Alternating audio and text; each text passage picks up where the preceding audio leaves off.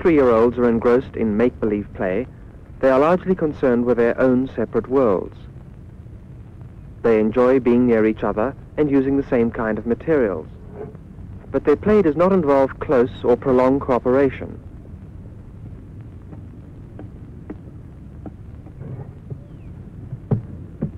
Verbal communication of ideas is limited, and it is intellectually hard for 3-year-olds to see things from the other person's point of view.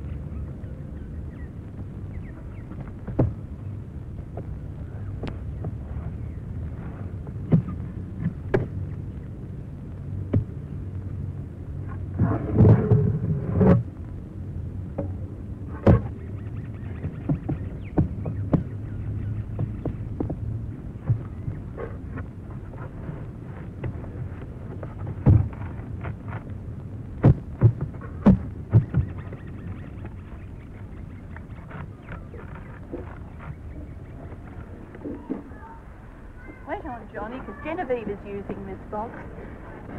I want each box, Miss Lewis. I know you want a box, Johnny, but Genevieve's using this one. Let's see if there's another one over here. Here's this one. Miss Lewis is aiming to do more than simply restore order. She has acknowledged John's own needs, but she has made him take account of Genevieve's position too. She sees it as an important intellectual achievement for John to have considered, at least momentarily, both aspects of the problem situation.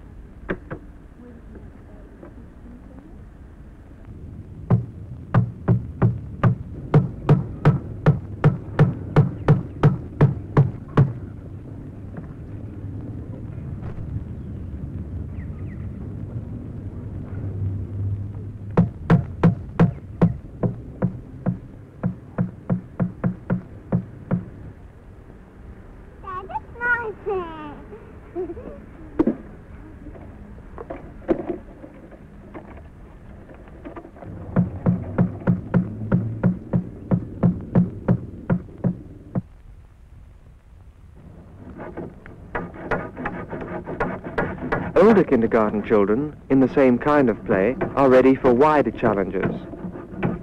Their dramatic play is a closer and more complicated imitation of real life.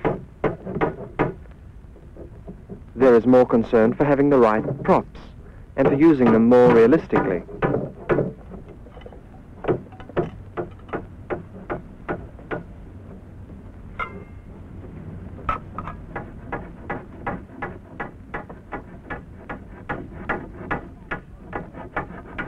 Again, Miss Lewis sets the stage and makes use of these informal play situations to complement more structured learning at other times. You're really having trouble with that, aren't you, Damien? Look, if you push down, it goes smoothly.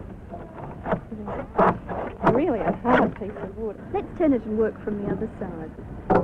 Richard, could you come and hold it? It's moving around a lot. So hard to cut it when it's moving. Yeah. Still wriggles around, doesn't it? We hold it tightly here. Can you keep it going now? Push as you go, push downwards on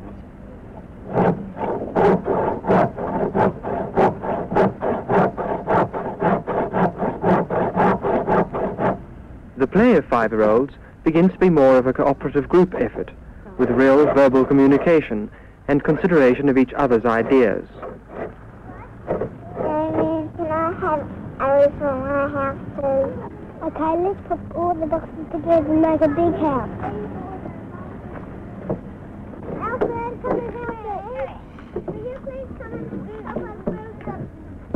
All right, take them down. What? Oh, Alfred, don't upset. Help us with that box.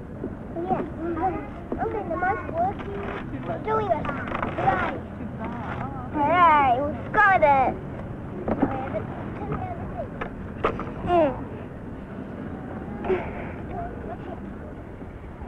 Look at this one. What's this? I turned over. I turned over. Which way are we going it? Let's try to pass it through. No, Richard.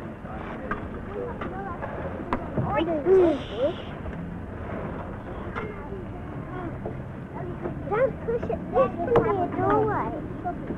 That could be a doorway. I better take leave. That's an arm. Good. And I'll put the foot up. Put some blanket.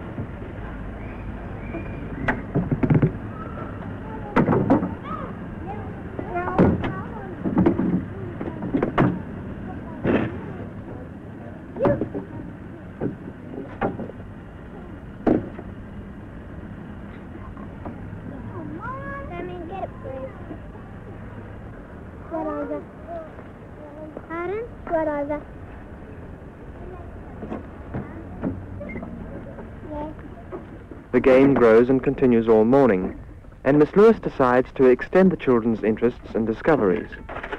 Peter lived in a small house in a big city of tall, tall buildings. It was the one street in the neighbourhood that had many small houses, and it even had trees. He lived there with his mother and his father, and the dog and the cat. Peter liked his red door very much. Behind it was his own world. His books to look at, his white paper and bright crayons to draw with, blocks and sticks to build things with, and so many good things came to him through his red door.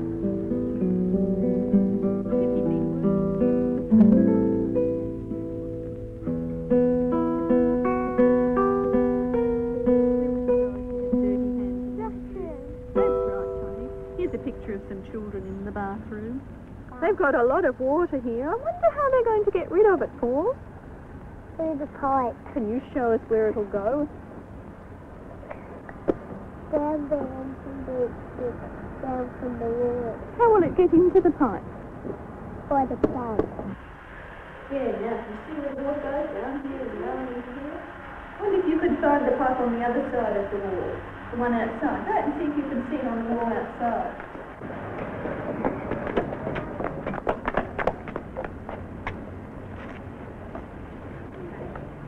He made the water.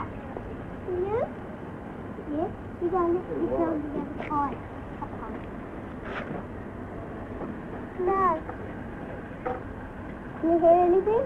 I can. They've been terribly busy this morning up building the house up there. When it's time to go home, Miss Lewis suggests that the boys be encouraged to look at the plumbing in their own houses. Measuring the wood.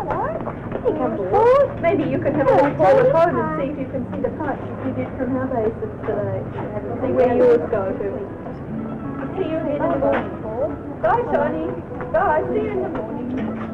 Goodbye, Lisa. See you tomorrow. Bye. Bye. I'll see you tomorrow.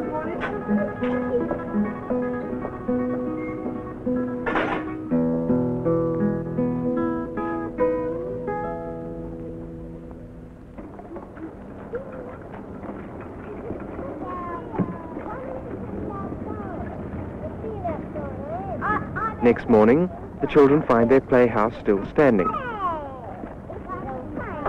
Some of them discover more ideas in the books Miss Lewis has put out.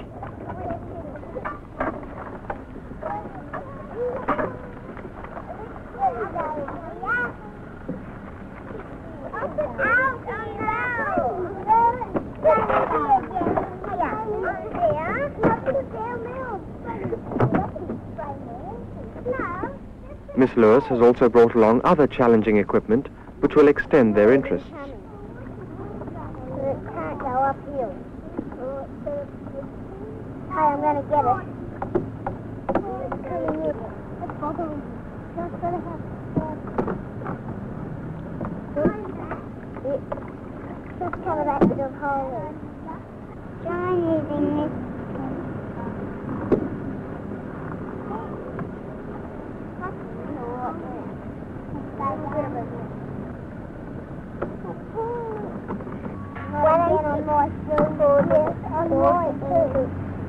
Bucket with a hose.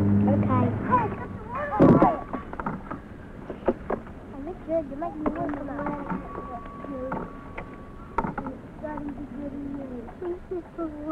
Okay. Not coming now.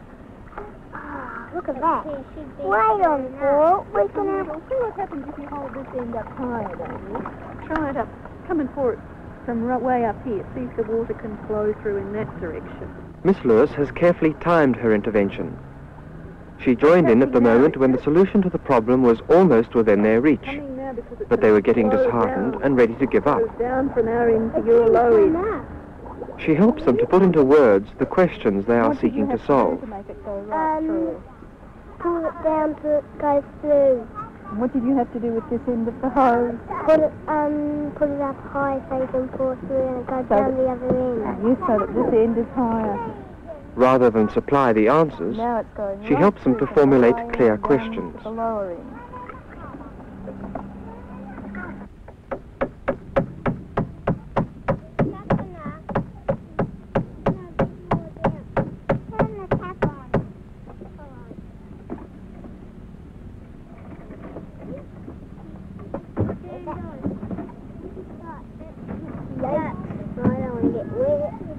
It doesn't work, I'll have to hammer it down a bit more.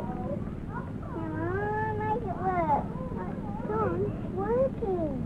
I'll make it reach it. Hold it higher. What do you need to do with this end, Richard, to make it go through? Hold it up higher than the other end to go through there. I'm doing that.